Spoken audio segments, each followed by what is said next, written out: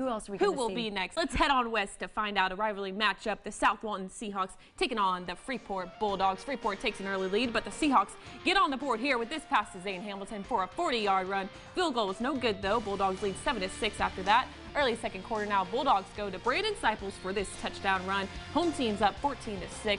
Jump to only minutes left in the half. Tyler Mitchum gets the handoff and adds 6 more to the board for the Seahawks. South Walton goes for 2, but Freeport's defense keeps them out of the end zone. Bulldogs still lead 14-12. Now Freeport takes over with just a minute 29 left in the half. They're going to be trying to extend their lead here. Quarterback Keenan Neal under pressure tries to pass it upfield, but Dylan Gardner comes up with the interception for the Seahawks, and that is how the first half would end. One play we didn't get to, but we wish we could have stayed. Linebacker McDaniel Summerall won this one for the Seahawks with a 50-yard scoop and score with only 3 minutes remaining. So that secured the win, 25-21 to the final. Seahawks huge on turnovers. We saw the same thing from them when they played Rutherford on Monday. That game not quite finished, but they are really capitalizing on turnovers, looks like right now in the last couple of games.